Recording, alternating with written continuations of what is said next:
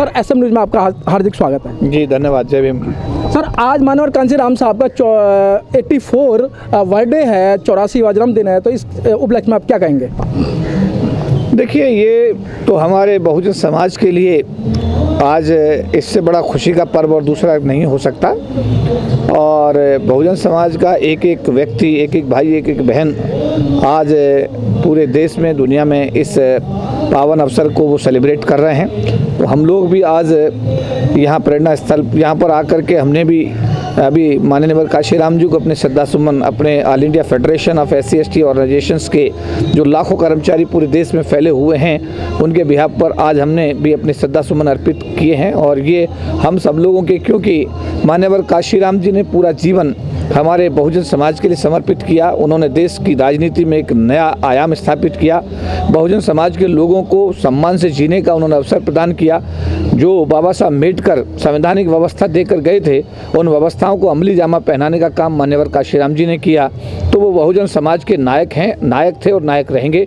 इस अवसर पर हम उनको अपने श्रद्धा सुमन अर्पित करते हैं। पूरे देशवासियों से, बहुजन समाज के लोगों को ये अपील करते हैं कि माननीय कांशीराम जी के आदर्शों को वो अपने जीवन में उतारें और उन पर अमल करें। और आने वाले समय में जो भारत की व्यवस्था बन गई है, आए दिन देश में अत्याचार हो रहे हैं, अन्याय हो रहे हैं, हमारे लोगों के साथ मारपीट हो रही है, हत्याएं हो रही हैं, और देश के अंदर जो वातावरण जिस टाइप का बना है, उस वातावरण को परिवर्तन कराने में जो माननीय कांशीराम जी का एक गुरु मंत्र था, जो उन्होंने कहा था कि जो सत्ता की जो चाबी है, जब तक आपके हाथ में नहीं आएगी जब तक आप आगे नहीं बढ़ पाएंगे। और उन्होंने भारत के सबसे बड़े प्रांत उत्तर प्रदेश को अपना लेबोरेटरी के रूप में प्रयोग किया और उस प्रांत में 4 बार हमारी बहन मायावती को मुख्यमंत्री की कुर्सी तक पहुंचाया।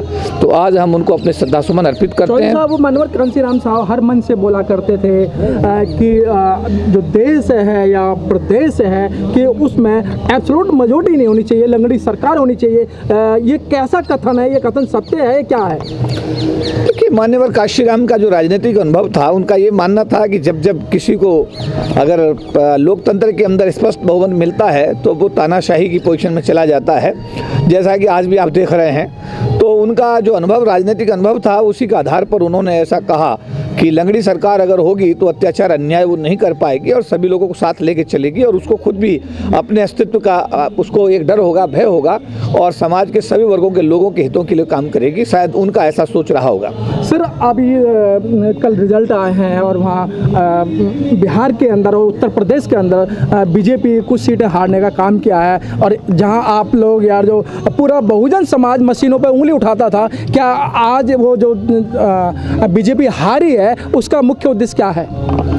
देखिए, निश्चित रूप से इस देश का जो जातीय समीकरण है, 85% बहुजन समाज के लोग इस देश में रहते हैं। और अगर मैं तो राजनीतिक देखिए विश्लेषक नहीं हूँ, राजनीतिक विश्लेषक ही इस बात को सही तरीके से बता पाएंगे, लेकिन मोटे तौर पर जो दिखाई देता है कि जिस तरीके से समाजवादी पार्टी और बहुजन समाज पार्टी ने मिलकर के ये लोकसभा का चुनाव लड़ा है उत्तर प्रदेश में और नतीजे जो है उनके पक्ष में आए हैं, तो जब भी इस देश का बहुजन समाज, यानी कि इस देश का अनुसूचित जाति समाज का लोग, जनजाति समाज के लोग, इस देश के दूसरी पिछड़ी जाति के लोग, मुसलमान समाज के लोग, जब भी इकट्ठा हुए हैं, अगर हम पुरानी सरकारों की बात करें, इंदिरा गांधी की सरकार की हम बात करें, तो उस समय के समीकरण भी इस देश का मुसलमान और इस देश का अनुसूचित जाति जनजाति समाज का आदमी उनके साथ था, और जब तक उनके साथ रहा उनकी सरकारें स्पष्ट रूप से बनती रहीं। और जब ये वोट बैंक खिसका, उसके बाद में भारत की राजनीति में उत्तर प्रदेश में एक नया माननीय कांशीराम जी ने प्रयोग किया और उसमें हमारे समाज की अपनी खुद की सरकार बनी 4 बार। तो निश्चित रूप से बहुजन समाज अगर इकट्ठा होता है और इकट्ठे होकर के आने वाले समय में 2019 में अगर वो लोकसभा का चुनाव लड़ेंगे तो निश्चित रूप से नतीजे दूसरे टाइप के आएंगे, बहुजन समाज के पक्ष में आएंगे। सर मैं आपकी व्यक्तिगत राय लेना चाह रहा हूँ, 2019 का जो चुनाव आएगा, आप लोगों से मशीन से कराना पसंद करेंगे या बैलेट पेपर से? देखिए, निश्चित रूप से जिसका वोट जिसको दिया जा रहा है उस वोट को वहाँ तक पहुँचना चाहिए, और अगर मशीन में खराबी के कारण वो वोट जिसको दिया जा रहा है उसको नहीं पहुंच रहा है, तो ये निश्चित रूप से सरकार की जिम्मेदारी होनी चाहिए।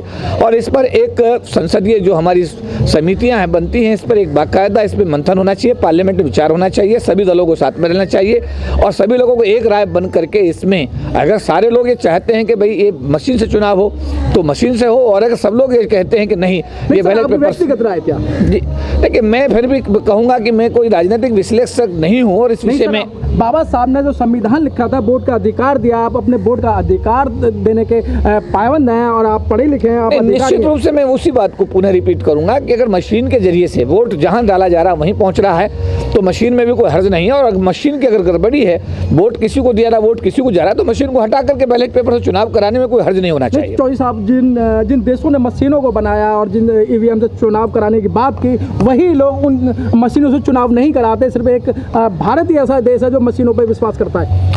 नहीं, निश्चित रूप से जहाँ से ये शुरुआत हुई, जिन देशों में ये ईवीएम मशीन की शुरुआत हुई, उन्होंने इसको हटा दिया है। और भारत में भी अगर सभी लोग इस बात के लिए सहमत होते हैं तो निश्चित रूप से हटाने में इसमें कोई हर्ज नहीं होना चाहिए।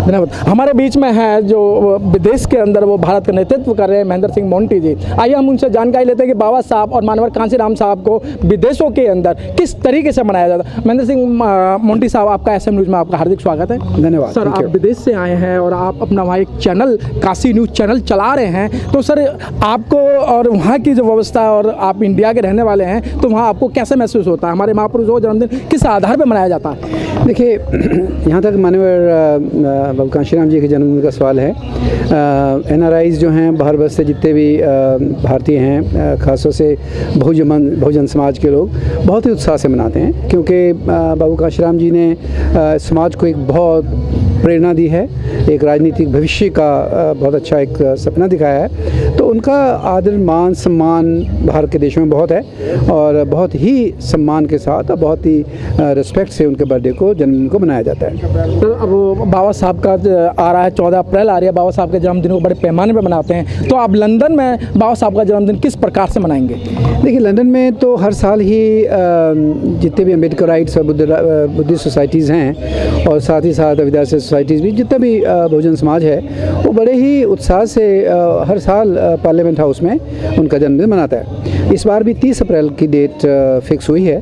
30 अप्रैल को ब्रिटिश पार्लियामेंट के अंदर हॉल बुक किया गया है और उसमें बाकायदा बाबा साहब का जो जन्मदिन 127वां, वो बड़ी धूमधाम से मनाया जाता है। मुंडे जी जो NRI हैं, उनसे क्या अपील करना चाहते हैं बाबा साहब के जन्मदिन के बारे में?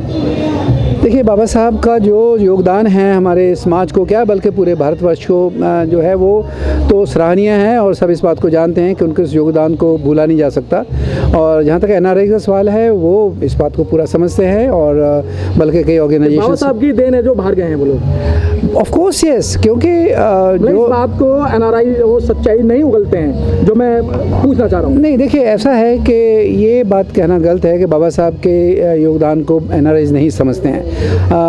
ऑलमोस्ट हर एक NRI इस बात को समझता है कि आज जिस भी पोजीशन पे वो हैं, वो बाबा साहब की देन है, क्योंकि उनमें से बहुत से कुछ लोग पढ़े लिखे भी हैं, कुछ अनपढ़ भी गए हैं वहाँ पे NRIs, लेकिन इसका ये मतलब नहीं कि बाबा साहब की देन को नहीं समझते। बाबा साहब का योगदान जो भी रहा है समाज के लिए, उसको बहुत अच्छी तरह से दिल से समझते हैं, दिल से मानते भी हैं। धन्यवाद सर।